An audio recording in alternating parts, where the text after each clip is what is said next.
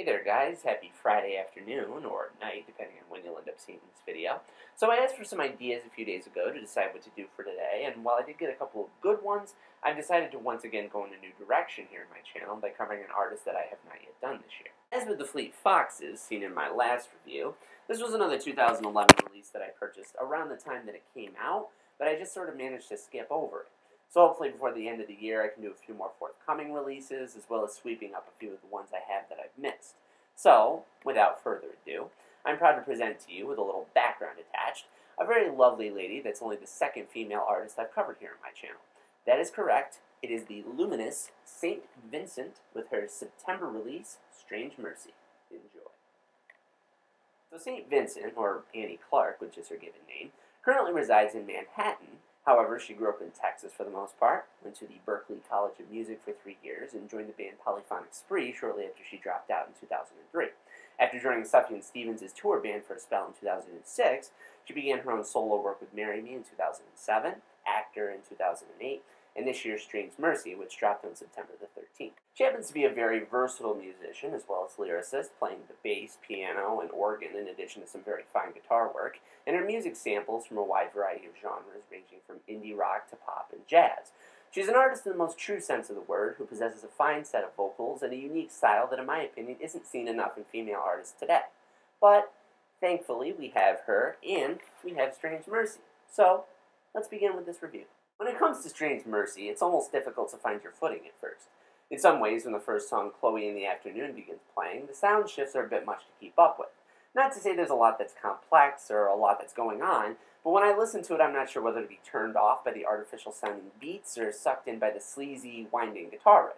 Hint, the sleazy in a good way riff wins easily. Indie pop has never exactly been something that's been right in my wheelhouse, so to speak, but Annie Clark just has a way about her that's alluring as well as textural with the landscapes she presents. Beats land in just the right places, and synths travel in sonic loops that sound like what water resembles after a drop of rain hits it. It's spacey and contemplative at times before hammering its point home with an intense riff or effects pedal-induced freakout.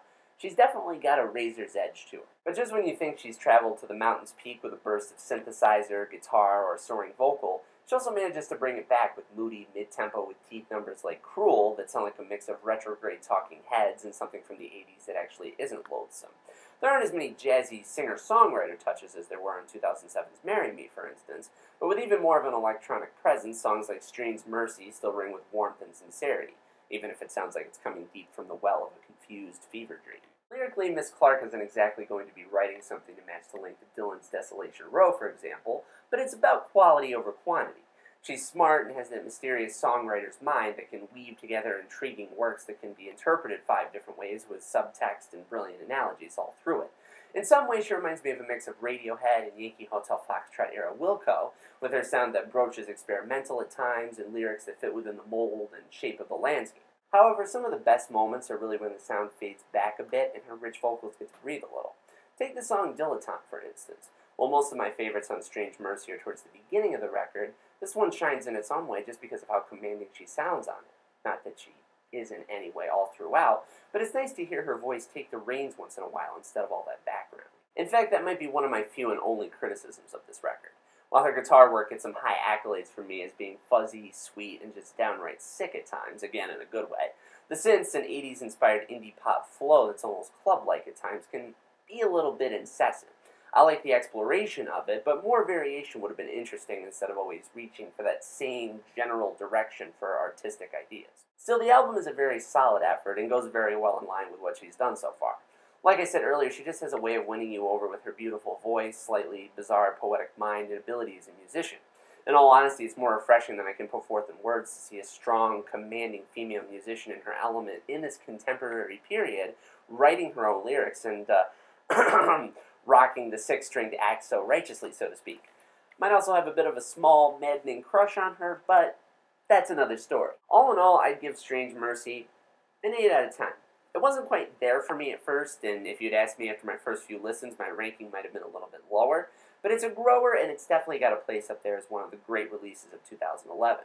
My favorite songs are Chloe in the Afternoon with its slick, head-bopping beat, Cheerleader with its shuffling, sultry undertones, Surgeon because of its airy, scalpel-like precision, and Strange Mercy because really it's one of the more open, beautiful statements on this record. Also, because I have a habit of obsessing over openers and closers to albums, I do have to give it up to Year of the Tiger for ending it on just the right note. It soars up and away to the heavens in a big way that just works right.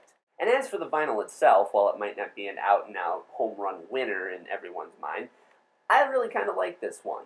It's not much on the outside. I mean, you have this very basic cover here of a mouth. You have the back cover here, more of this kind of white sheet business, and with all the titles and stuff. And we have the nice gatefold inside. It's a thin bit of cardboard. I mean, nothing too, really resilient, but it works. And you got a gatefold with all the lyrics inside of every song and production notes. Where it was recorded, who played on what, etc., etc.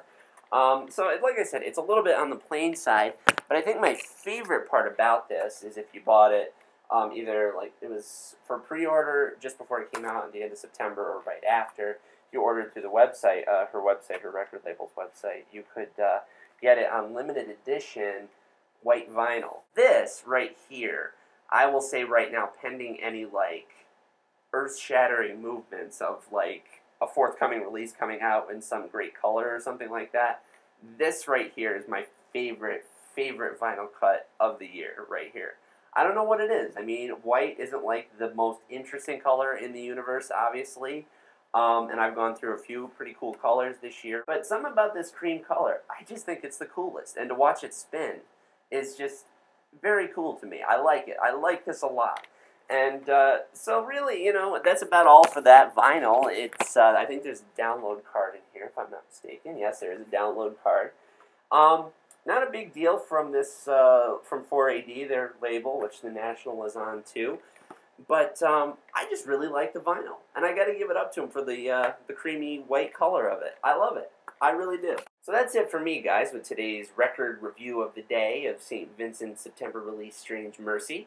I very, very much enjoyed doing that, as I enjoyed doing the Fleet Foxes before it.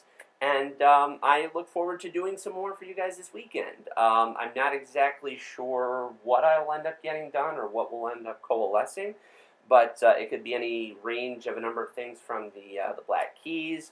Neil Young's Harvest is a possibility. Maybe the new Paul Simon record from this year.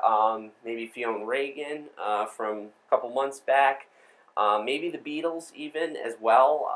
Abbey Road might be a possibility, or Beatles 65. And I don't know, we'll just have to see what happens. Until then, guys, keep your vinyl spinning and your music flowing, and I will see you all very, very soon.